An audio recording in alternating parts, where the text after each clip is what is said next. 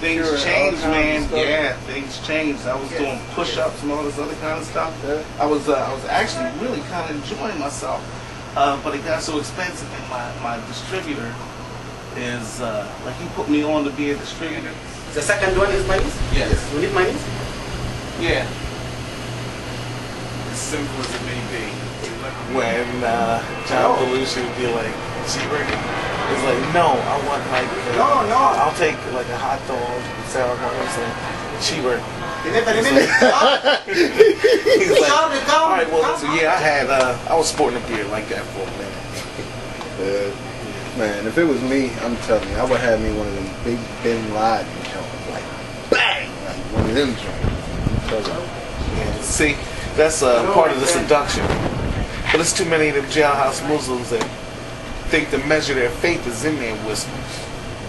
The kaftan, the kufi, the Arab tattoos. You know what the first thing they're gonna do when they get out? They're gonna get them a Mecca jacket and some silver jewelry. Man, all them gimmicks. What do they do to let a brother unify himself with the living will of God?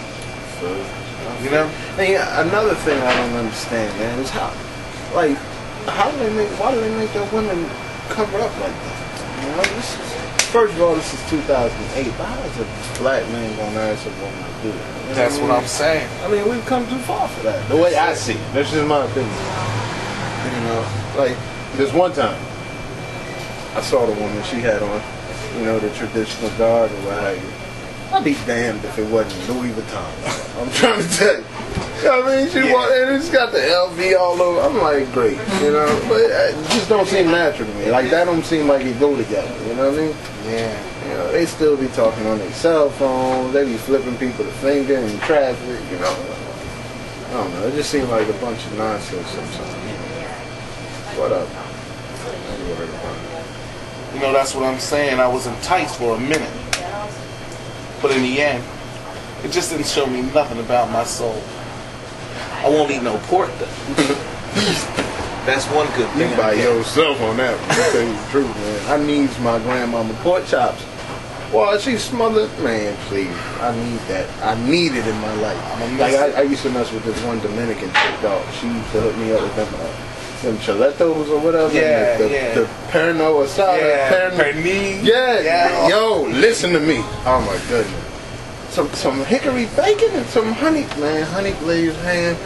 Thanksgiving time, boy, I tell you, touch yourself thinking about it, man. I need that in my life. You can be as religious or spiritual as you want to, but I need me a pig in my life. It's just my opinion, though. Right. You crazy. Hey, you remember when Richard Pryor had his heart attack? Yeah. You ever heard that? And he did, yeah. He's talking about, and that my heart saying, don't breathe, motherfucker. He said, then I start praying. He said, oh Lord, I'll change my ways if you let me live. I'll be a good servant. Yeah. He said his heart was like, Nigga, you weren't thinking about that when you was eating all that pork. Yeah, man, that boy, he's a nut. Yeah. Richard Pryor was off the glass. Kept me rolling. I'ma miss him. Yeah. No, matter of fact, I'm gonna miss him. A lot of people will. I will. The first one has bacon. The second one has no bacon.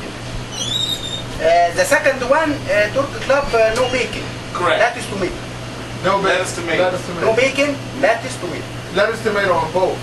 Lettuce tomato? On both. On the first one too. Okay. Turkey Club, bacon, lettuce, tomato. The number one. Yeah. Right. The number two, Turkey Club, no bacon,